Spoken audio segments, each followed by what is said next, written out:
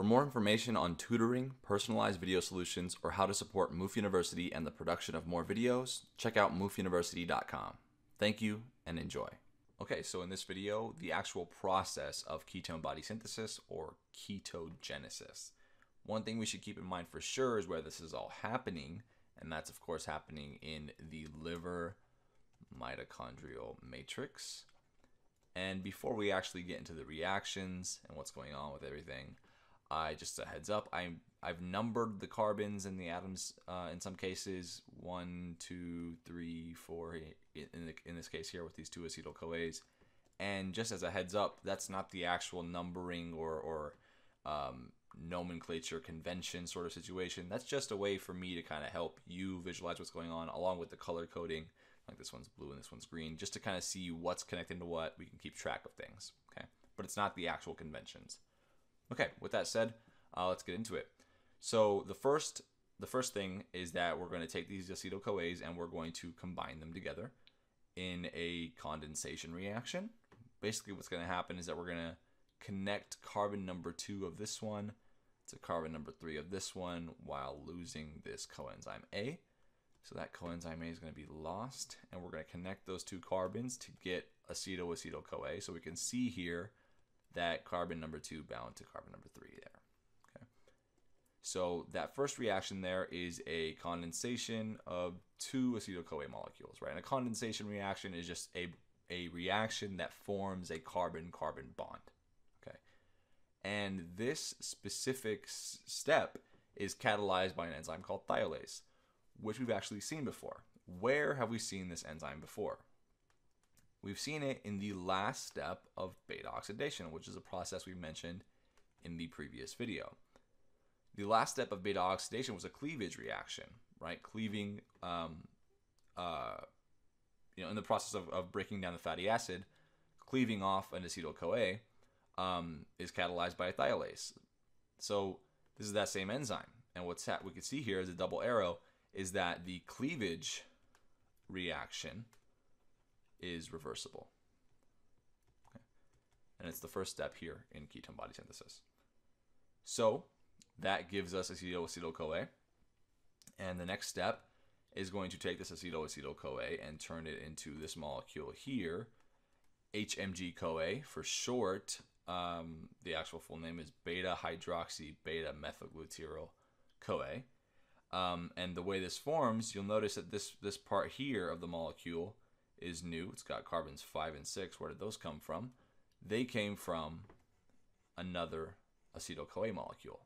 Okay, and so what happens is that carbon number 6 is actually connecting to carbon number 3, and we're losing the coenzyme A that's coming. So this carbon right here is connecting to carbon number 3, and what ends up happening is that these electrons are going to be pushed up, and this oxygen ends up being protonated to have the OH group.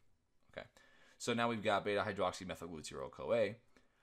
This is the next molecule that we have. So basically what's happening here is we're forming another carbon-carbon bond. So it's another condensation reaction with another acetyl-CoA that's coming in.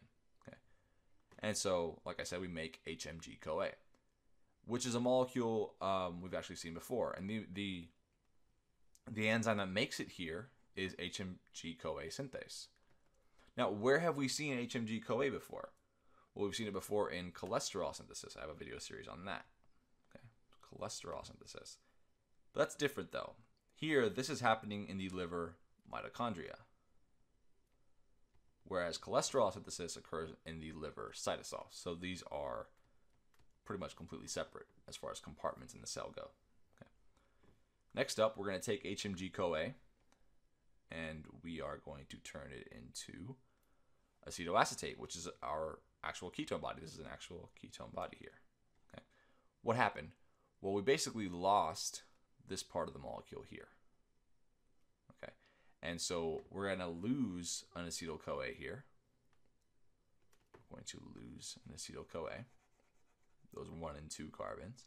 And we're left with acetoacetate. So that's, like I said, that's our ketone body. So here we're basically cleaving off that portion there. And so this is a cleavage to yield acetoacetate, our ketone body. And the enzyme that catalyzes this reaction is called HMG-CoA lyase. Okay.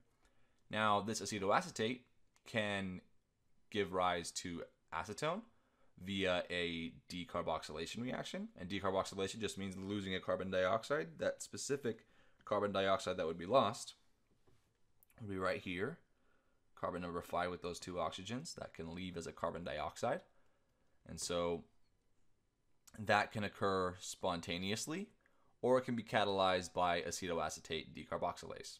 Decarboxylase because it's removing a carboxyl group or carbon dioxide, and it's acting on acetoacetate. So we could lose that carbon dioxide, that 1 carbon there, and give rise to acetone. Okay. Now, that normally happens very infrequently. Okay, should write this in white, not brown. Infrequently, so that's easier to see.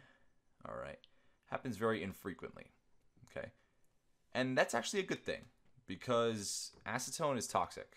Okay, now what we'll see kind of later, something that we'll touch on a little bit about the sort of toxicity of these ketone bodies.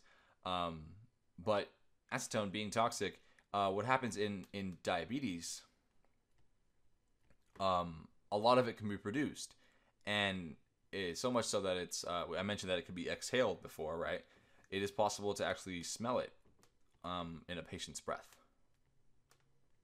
So sometimes that's used for diagnosing diabetes. Okay. Although no medical advice here. If you're at all concerned about anything, hit up your doctor. Okay.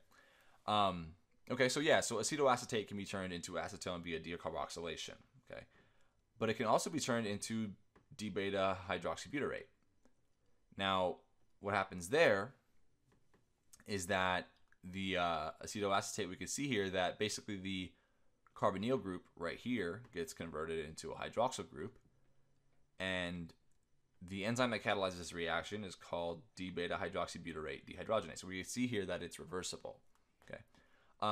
Dehydrogenases, they are associated with redox reactions, and we can see here that we're going from 2 bonds to an oxygen to 1 bond to an oxygen, right? 2 bonds there to oxygen at the double bond, just 1 here. We also gained a hydrogen. So acetoacetate was oxidized or reduced?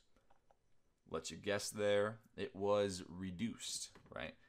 It has less bonds to oxygen, more bonds to hydrogen, so it was reduced, which means something else was oxidized. And in this case, what was oxidized? It was specifically an NADH. NADH was oxidized to yield NAD+, okay, in this reduction reaction.